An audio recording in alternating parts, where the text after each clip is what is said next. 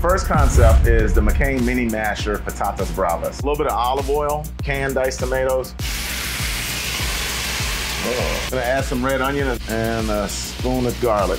We're gonna season some salt, a little black pepper. I think that is just what I was blessed with, a natural measuring spoon. We're gonna add our Calabrian chilies. Gonna take some basil.